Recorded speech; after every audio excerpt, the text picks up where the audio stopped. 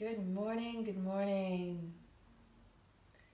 Fear of missing out, also known as FOMO to many.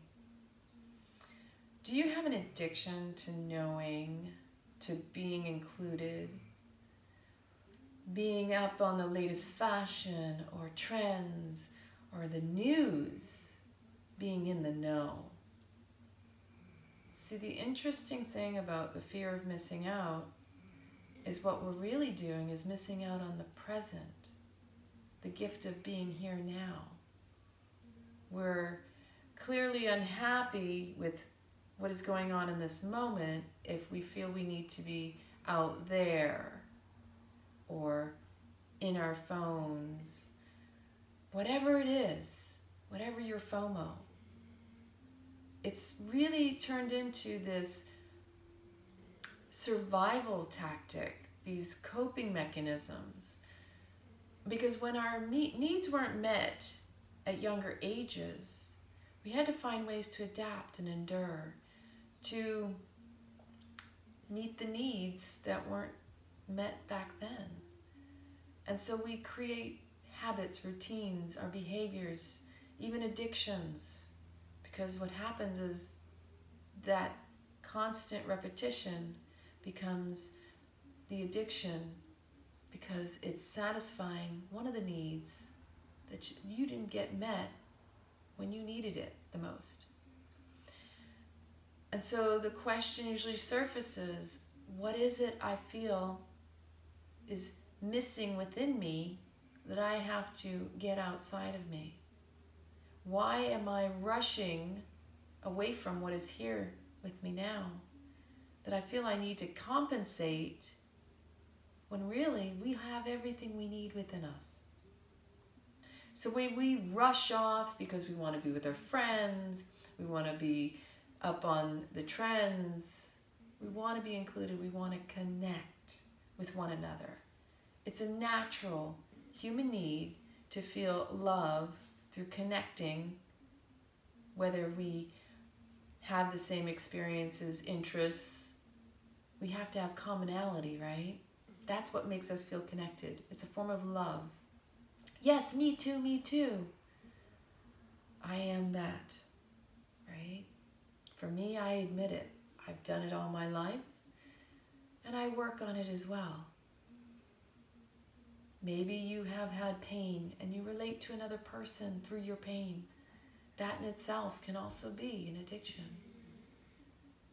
That can be where you feel you're missing out on something, but maybe what you're really missing out on is what you have.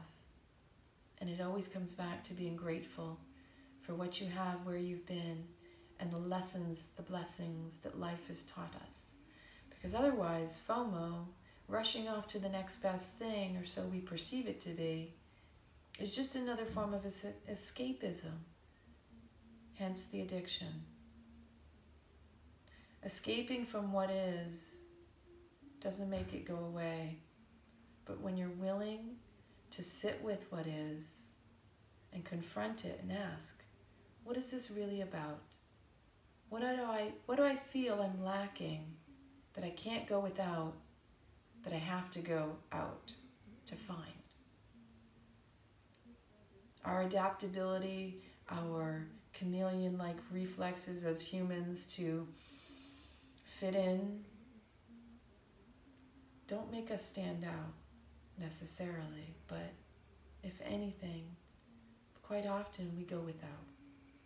It takes us outside of our pain for temporary purposes and pleasures, when we still need to go back within and find out what it really is that we ourselves have, that we deny.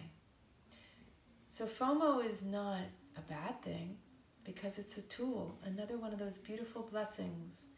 An opportunity arises that when you're rushing off, whether you're grabbing your phone to look at social media or you're running out the door because you have to be at this party, or picking up the phone to find out the latest gossip. Whatever it is, it's an opportunity to ask yourself, what is it that I feel I'm missing within myself? Where do I lack? What can I get back from me that I might be willing to sit with it and confront it instead of running away from it?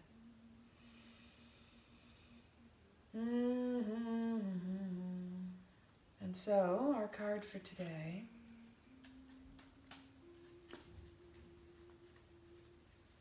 there is nothing better than what you have right with you. You have everything you need. You just need to love yourself and embrace yourself. And however you find your way is perfect for you.